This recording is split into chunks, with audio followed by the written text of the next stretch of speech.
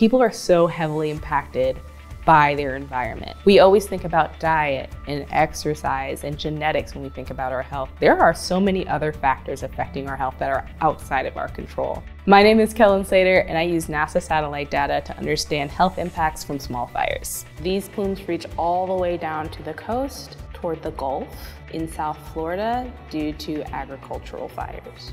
I am a NASA HAQAST project manager here at CSU. HAQAST is an applied science group with NASA. Me being an environmental epidemiologist, I'm looking at environmental exposures from air pollution, water and sanitation, agricultural processes, to better understand people's health impacts from what they experience every day outside. My job is to better understand how what we see with satellites and ground monitors translate into community health.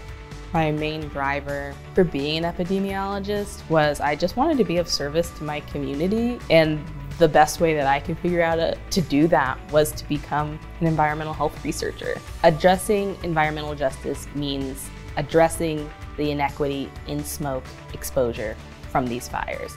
We want to mitigate that risk as much as possible. That entails providing those communities information from satellite data and ground monitors to help them find a path forward to live an equitable life.